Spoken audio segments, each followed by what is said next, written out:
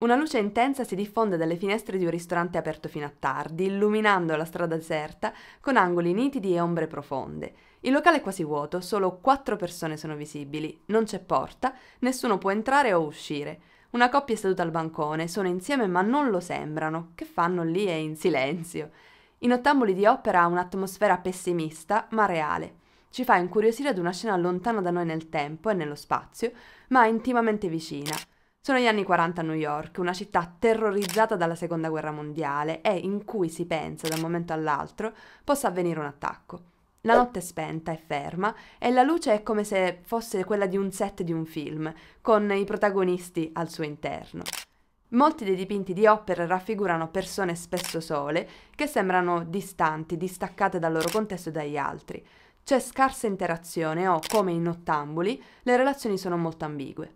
Se proviamo ad immaginare una storia in questi dipinti, qualcosa ci ferma perché sono come in un film. Forse una singola immagine non può raccontare tutto. Hopper prende molto dai film noir del periodo, per lui il nostro deve essere un lavoro da investigatori, dobbiamo scoprire il contenuto un dettaglio alla volta. Come pittore realista, Hopper ha probabilmente usato elementi delle strade di New York come ispirazione per la scena di Nottambuli. Tuttavia l'ambiente è stato costruito attentamente, mescolando elementi da diverse località. Per molti anni gli storici hanno cercato di capire in che angolo della città questa scena fosse stata ambientata, sulla base anche di indizi dati dall'artista. La realtà è che non esiste se non nel quadro. Le forme degli edifici sono semplificate, i negozi hanno vetrine vuote e la strada è deserta. Questi dettagli compositivi permettono alla grande finestra e al bancone del ristorante di dominare la scena. Nel frattempo la luce intensa da una singola fonte crea un contrasto con lo sfondo scuro, attirando la nostra attenzione sull'ordine dell'interno. Diversi elementi si uniscono per creare una sensazione di tensione e di disagio. Le persone nel ristorante, confinate nella scatola di vetro, sembrano remote e inaccessibili, come dei pesci in un acquario. E naturalmente contribuiscono a dare una sensazione di incertezza e di solitudine all'intera scena. È difficile stabilire una connessione emotiva con i personaggi o con il luogo dipinto. A differenza di altri artisti contemporanei noti per le rappresentazioni sentimentali dell'America degli anni 40, Hopper conferisce nelle sue scene quotidiane una profondità psicologica. Questo stile sobrio è caratteristico di Nottambuli e la rende, per me, una delle opere più inquietanti dell'artista. I tratti spigolosi dell'uomo e della donna emergono grazie alla luminosa illuminazione fluorescente che arriva dall'alto. Pur essendo collocati a destra dell'opera, sono al centro della nostra attenzione. Siedono vicini, ma c'è scarso segno di comunicazione tra di loro e la loro relazione è avvolta da una aura di ambiguità. La donna fissa un pezzo di carta, l'uomo mostra un'espressione preoccupata, mentre sono immersi entrambi nei loro pensieri. Hopper e la moglie sono i soggetti del quadro.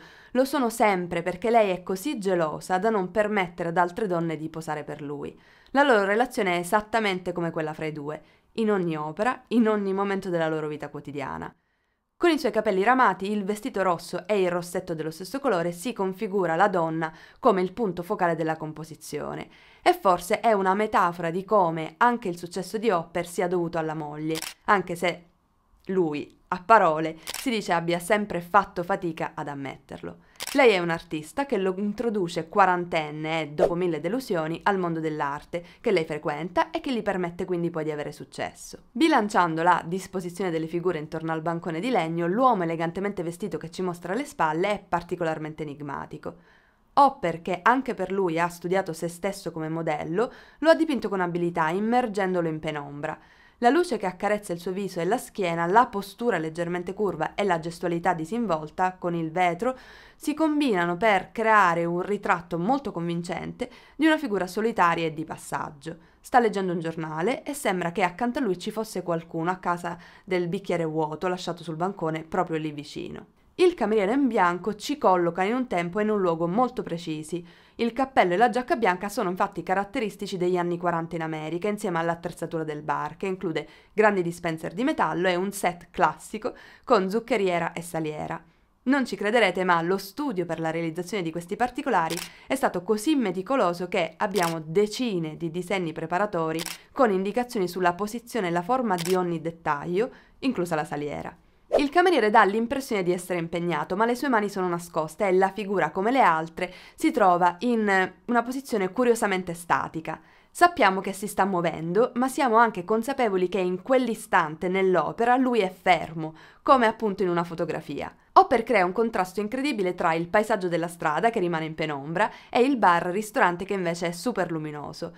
Il tono è piatto, attenuato negli interni e a me suggerisce l'effetto di una illuminazione dall'alto che forma delle ombre triangolari sul pavimento in primo piano. Nella sala da pranzo ci sono 3 sgabelli occupati. La semplicità dell'ambiente serve principalmente a mettere in risalto il senso di isolamento. Dal punto di vista della composizione, le forme ellittiche e regolari rinforzano le linee decise dal davanzale e dal bancone, e l'idea degli sgabelli vuoti ci fa pensare che durante il giorno lo stesso posto possa assumere, in un certo senso, un aspetto completamente diverso, con tutte le sedie occupate, le persone che entrano ed escono e le strade di New York piene di gente. Ma non in quel momento, quando tutto tace e solo in pochi vivono di notte. L'influenza dell'esperienza di Hopper come illustratore e designer commerciale emerge sia nella geometria decisa delle forme che nello stile grafico del dipinto. Ad esempio, il nome del ristorante è presentato con un carattere serif classico, come se fosse scritto a mano. Potrebbe essere di fantasia o potrebbe essere un vero locale newyorkese, ma in ogni caso aggiunge un tono di identità al ristorante e trasforma il luogo da anonimo a riconoscibile. La tavola calda dalla forma triangolare domina la composizione occupando 2/3 della tela. La facciata è in stile Art Déco e presenta ampie lastre di vetro intervallate da alcune strutture verticali. L'idea è che si entri probabilmente da una porta che non si vede sulla destra e che la porta non sia quindi nell'inquadratura. Ma questo non inserirla rende ancora di più la sensazione di acquario e dà a noi l'idea di poter spiare le vite dei protagonisti. Il marciapiede delle facciate dei negozi bilanciano il lato sinistro del dipinto che in effetti, se non fosse per le architetture, darebbe una sensazione di vuoto totale. Dal punto di vista prospettico, le linee del davanzale e del tetto vanno di proposito verso un punto oltre il lato sinistro dell'immagine. Tuttavia, se si osserva l'opera con attenzione, si notano delle leggere distorsioni, come nella rappresentazione della parte superiore del bancone in legno. Queste contribuiscono a creare un'atmosfera di disagio.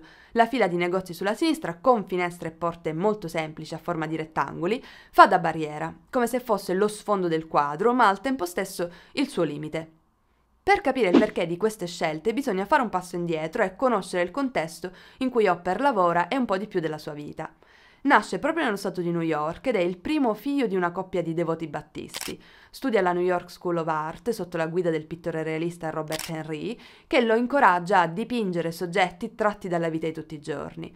Nonostante 2 visite a Parigi, dove è affascinato dagli effetti di luce degli impressionisti, non è certo se questi abbiano influito sul suo stile.